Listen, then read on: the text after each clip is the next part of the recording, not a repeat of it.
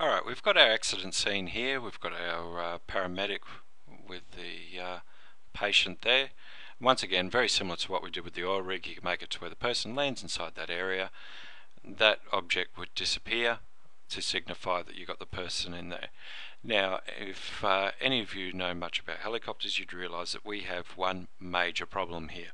The mission we started with is not the mission we ended with, and at the moment inside this 5-seater helicopter we have 3 people and we want to put a sitting person. Now, Jet Ranger is really not the best aircraft for this, but that's what we've started with. So what do?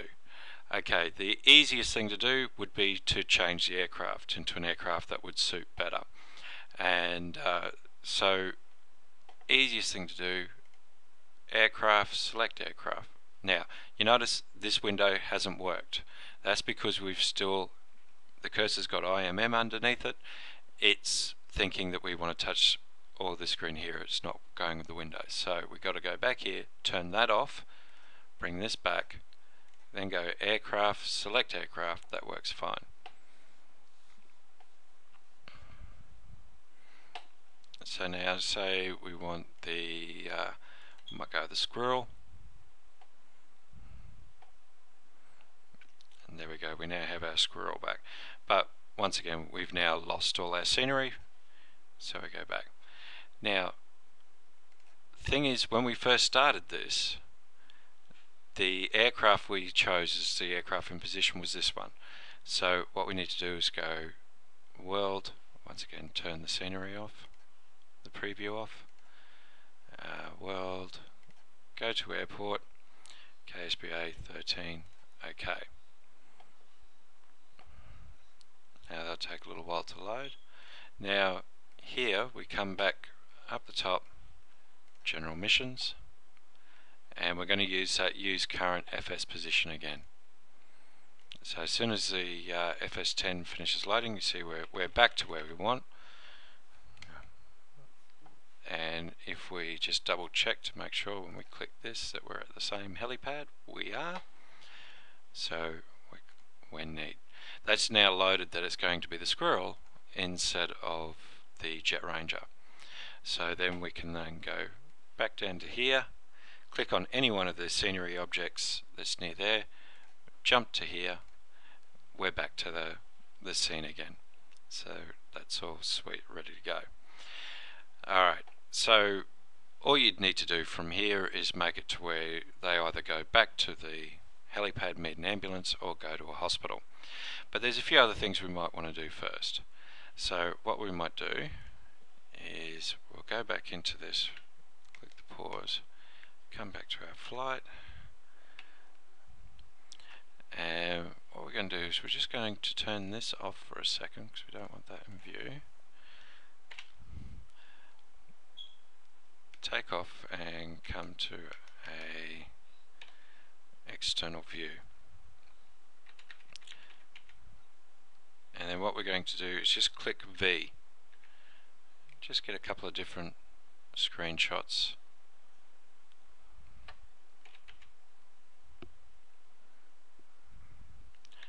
And click V again. Alright, and we'll pause that. So we've just taken a couple of screenshots by clicking V. What we then do is we go and open that up, and we're going to put that into the menu. Okay, here's the screenshots we just took. We'll probably just go with this one here. So we open that one up. Now this is opening up in Photoshop, but you can do the same thing in just about any photo editing software, or even the standard stuff that comes with Windows. And let's open up. So we then say create a highlighted section like so, and we'll copy. Now we go back to Instant Mission Maker, back up to General Properties, Images, click Paste. Now it says here we're going to resize it. You happy with that? Yes.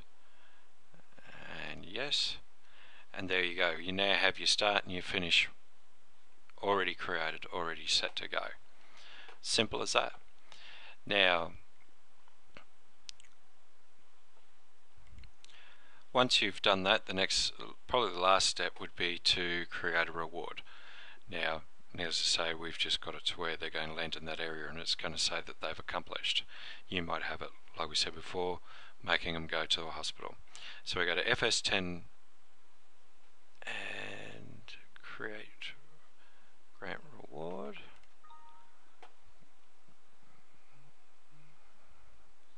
Okay, so you just need to read that up a bit later. Okay, so you choose what reward type you want: badge, certificate, medal. So we want medal. Image posted here is no longer. Okay, hang on just a sec. Paste image. And there we go. Using that same image, you now have a reward that'll come up and that'll be loaded. When you go to give the mission to somebody, you will have to grab that boss transfer RWD file and make it to where that actually gets placed into the reward folder, because that is separate to everything else. The other thing you now need to do if you want to send this to anybody is, if you've used any scenery that is not in the standard FS10 folder that comes when you first install FS10, you need to send them a copy of that. It's a lot easier here than it was in the old FS9 days. You don't have to go and find the texture and all that sort of stuff. It really is a case of, okay, you want General Radio 01, which is in the hazards BGL. You go into, say, your miscellaneous objects, you'll find that, copy it, make a folder, and that they will import that into their FS10, and then they're right to go. So, well, that's pretty much it. From there you'll get a basic idea of all the things you can do. Some of the other functions you could do here, say once they're taken off, is, user should reach a flight parameter. They've got to reach above 1,000 feet or whatever you want to do beforehand. There's a lot of different functions you can put into this and really have some fun and create some great missions.